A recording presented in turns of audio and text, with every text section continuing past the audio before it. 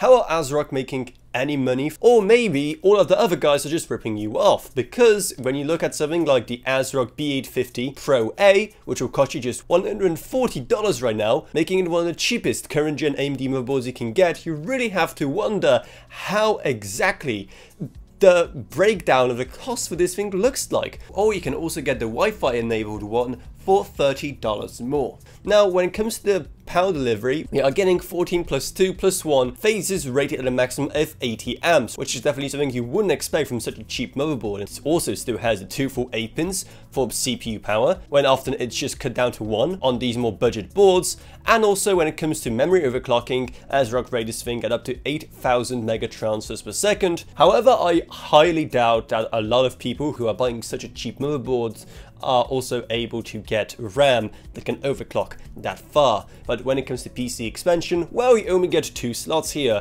but that's still probably one more than what most people will use nowadays. The primary one is, as you can expect, a PC Gen 5 for 16 lanes, while the other one is still a capable enough physical 16 lane slot, but in reality it only has 4 Gen 4 lanes. It does make me wish though they added at least one tiny, even just Gen 3 1X slot on there for those smaller cards, but maybe they just couldn't find room given how you're getting a whopping 4 M.2 slots here, again beating out even plenty of higher end boards, with the primary one being Gen 5, 2 other being Gen 4, and the last one being Gen 3. And to top it all off, you also get 4 SATA connectors. However, as you can expect from B850, you can't make use of all of that expansion at once, and if you install something in the third M.2 slot, the second PCIe slot is going to get deactivated, and if you plug anything into the first and second SATA connector, then that last M.2 slot is going to run at just 2 Gen 3 lanes.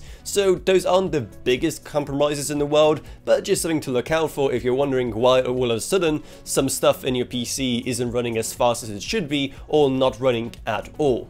Then, when it comes to other internal I/O of note, we do have 7 fan connectors of various types, which should be enough, as well as 3 addressable and 1 plain old-fashioned non-addressable RGB connector as well. Then turning the whole thing around to look at the rear I/O, you get 10 USB Type-A ports, really? Which again, goes without saying, is kind of mental at this price. However, all but 4 of them are Gen 2, and you still do get these standard 2 Type-C ports. Add to that HDMI for video output, and while those Type-C ports supports DP 1.4 as well, 2.5 gigabit Ethernet, more than enough for most people, the optional Wi-Fi 6E, and unfortunately just 3 audio jacks. Running of the rather budget ALC 897 codec, meaning that it's difficult to find literally anything to complain about when it comes to this board, given how it beats out way more expensive B850 and even some X870 boards in its feature set. So it is a pretty insane buy if you don't need things like, I don't know,